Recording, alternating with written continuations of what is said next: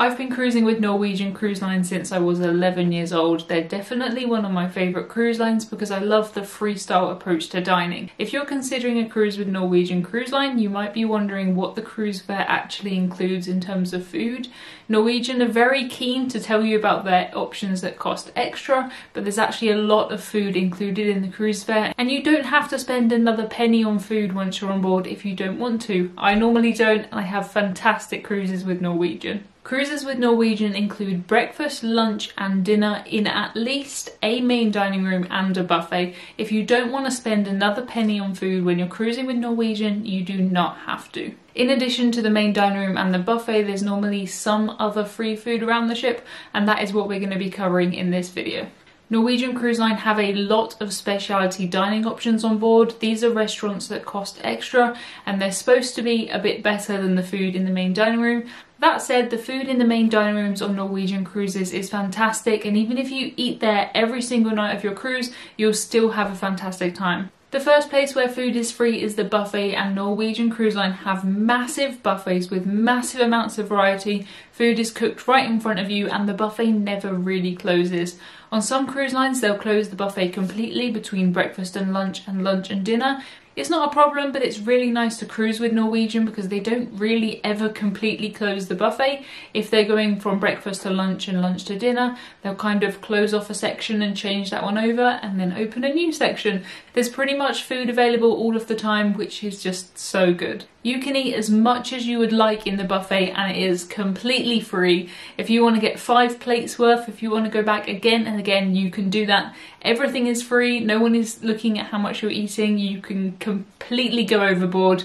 You pay for it, you might as well eat it. Most buffets for Norwegian Cruise Line are split into different sections. So they might have an omelette section over here, they might have a grill section there, they might have sandwiches here, and it makes it really easy to kind of decide what you want for lunch. That said, I wouldn't recommend just sticking to one section for lunch because there is so much food.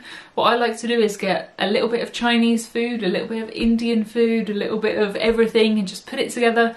You end up with some really weird combinations of food on cruises, but that's one of my favourite things. On a cruise I recently took with Celebrity, I had a Yorkshire pudding and spaghetti on the same plate, which is something you probably should never do. But if you want that, you can have it. You're completely in charge of your own buffet experience.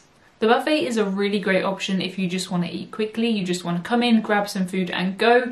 It can also be a great option where you can eat between meals. I often head there between lunch and dinner for afternoon tea, or in the morning for brunch, or in the evening for snacks. I tend to go to the buffet quite a lot when I cruise. In the buffet you'll find water, you'll find tea, you'll find coffee, you'll find some flavoured water, sometimes some lemonade.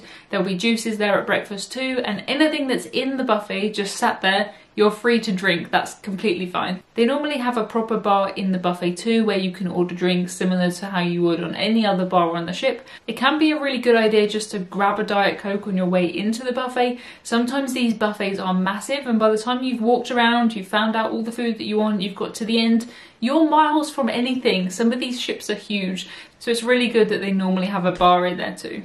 In addition to the buffet, there is the main dining room. Most Norwegian Cruise Line ships have more than one main dining room, and Norwegian were the cruise line that kind of innovated that idea. Now we find a lot of cruise lines do have more than one main dining room. Back in the day when Norwegian did this, they were very innovative with this idea, and it just means you've got more smaller restaurants rather than one massive one. It does feel a lot more intimate and just generally a nicer atmosphere to be in a restaurant with a few hundred people rather than you could fit thousands in some restaurants. Even though Norwegian Cruise Line do have multiple main dining rooms, some of them will probably have the same menu. They might have slightly different dress codes and atmospheres. One might be slightly more formal than the others, but it just means you've got more options about where you want to go for dinner, and sometimes it's nice just to change. I'm not a big fan of the cruise lines where you have a set table and a set time and set table mates, but Norwegian doesn't have any of that. To eat dinner on a Norwegian cruise, you just show up at the door and you say hello, table for 2, table for 4, whatever you want, and they will seat you. I've never personally had to wait for a table, I don't think, but if you're eating at a very busy time or you've got a big group, you might have to wait. They'll give you one of those buzzers that they do in restaurants and you can get a drink and then come back when your table's ready. It's very, very easy. When you're finished with your meal, you simply stand up and you leave. It's amazing, but do not get into the habit of it, because when you get back home, you go out to eat. I've been there before where I'm ready to go and you haven't paid because you get so used to just eating and leaving. It's really strange for the first kind of meal. You think like, can I just go? And you can. Once you've eaten, you can leave. You can leave in the middle of the meal if you wanted to. I wouldn't recommend it, that's quite rude maybe, but if you wanted to, you could just leave. You're free to go at any time. In the main dining room, you will be offered tap water for free as standard. As soon as you sit down, your glasses will be filled with water and ice, and they will be continually topped up throughout your meal, which is fantastic. It's always important to stay hydrated, but I think it's even more important on a cruise when you're out and about and you're doing things, and maybe you're drinking things that aren't water the rest of the time. For me, dinner is my time to hydrate and drink as much of that free water as I can. They will have waiter service in the main restaurant, so if you do want a Diet Coke or a beer or a wine or something, they will get that for you, that's no problem. That said, if you don't want to get a drink and you just want to stick with the water, that is no problem at all. They're not going to think that you're a cheapskate. To be honest, they probably prefer it because they don't have to do as much. In addition to the main dining room and the buffet, you'll find a bar or a pub or something that offers 24-hour food. On the older ships, this is called the Blue Lagoon. On the relatively new ships, this is called Oceans, and on the newer ones, it is called the Local. The idea is you just show up, it is a casual venue, you have hot dogs, you'll have chicken wings, you'll have burgers and nachos and pies and all that kind of good stuff. I really like eating in Oceans. Sometimes I will go there between lunch and dinner. You really do just get used to eating more on a cruise, and when you come home, trying to stick back to your usual routine is more difficult than ever. On a few of Norwegian ships, you will find a Asian or noodle kind of restaurant where you can go.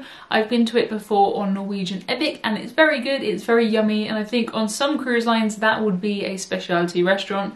Sometimes it's nice just to have a change. It's probably the same sort of wok dishes that you could get in the main dining room, but it's good and it's another option and it makes a change. You get to sit somewhere else and just feel like you're having something nice. It does get really busy though, so if you do want to go there, make sure you go either at a less busy time or you're kind of willing to wait. The best thing about cruising is you can eat as much and as often as you like. If you want to go to the main dining room and have dinner, maybe you don't fancy any of those desserts, you can go to the buffet and have a look at the desserts. Maybe by that time you're hungry again, so you can go to Oceans and have a hot dog.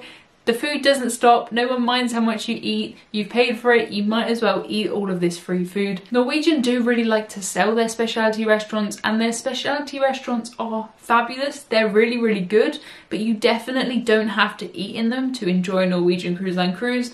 As a rule, I don't normally do specialty dining when I do cruise because I think I might as well eat the food that I've paid for. The food in the main dining room and the buffet is of a really high quality. The portions are fairly big, it's always hot, there's lots of choice. I'm not really sure what more you could want. Room service is available on Norwegian Cruise Line cruises, but it does come at an extra cost, so it's not something I've personally ever done. As I said, Norwegian have loads of specialty restaurants and they are really, really good. If you do have money to spend, definitely go to them. There's loads of ways you can book them. You can book them on the app, you can book them on your stateroom TV, you can phone them up, you can go there. There's loads of ways to book, and of course they're more than happy to have you there. Some restaurants do get particularly busy and it might actually be worth booking them before you go on the cruise. On a lot of cruise lines, you will find that there is a lot of upselling of the products.